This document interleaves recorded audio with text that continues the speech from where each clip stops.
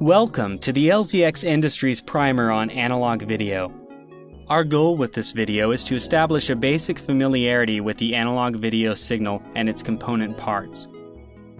Digital video is composed of a sequence of still images known as frames.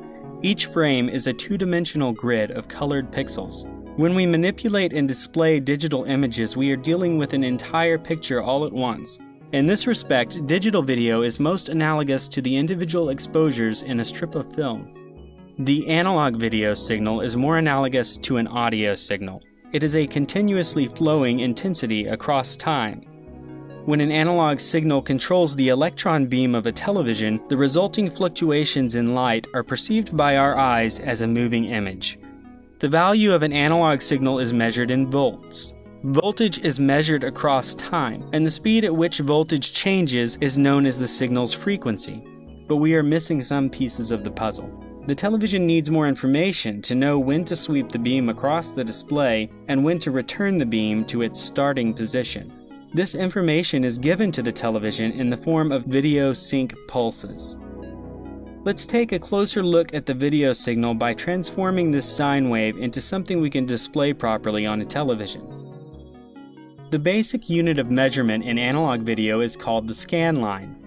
One scanline is defined by the time it takes the television beam to move from the left edge of the display to the right edge of the display and back again. In the case of this sine wave, we see multiple repetitions, so that means the sine wave's frequency is faster than the scanline rate. The first processing step we need to perform is black level clipping. Next, we do the same thing with our white level. Voltages outside of this brightness range may cause the display to malfunction. Finally, we are going to add a sync pulse to the beginning of our scanline. This pulse will tell the television that a new scanline has begun. In the LZX modular video synthesizer, the color video encoder module performs all of these conditioning operations behind the scenes. The video output of this module is always valid video, which can be displayed and recorded. Now that we have a proper video scanline, let's see how it is displayed.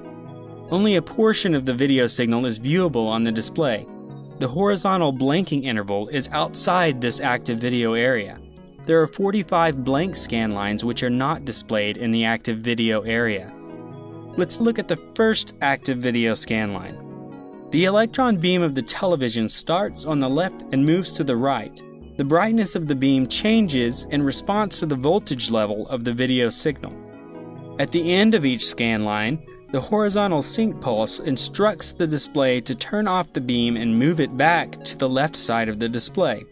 There are 480 active scanlines in each video frame. The total number of active scanlines is known as the video's vertical resolution. Horizontal resolution is not determined by discrete units like scanlines or pixels, but instead by the bandwidth of the analog system. For each complete frame, there are two interlaced fields, displayed one after the other. The first field is the odd field, because it contains all of the odd-numbered scanlines. The second field is the even field. In between the active scanlines of each field, we have vertical sync, or the field rate. This signal instructs the display to turn off the beam and return to the top of the display. There is a final sync signal we'll discuss in this video, and that is the odd-even gate, or the frame rate clock. The frame rate frequency is roughly 30 frames per second. Let's review our other two video sync signals in relation to the frame rate's timeline. Next is the vertical sync pulse, or field rate. This pulse instructs the display to return to the top in order to display a new field.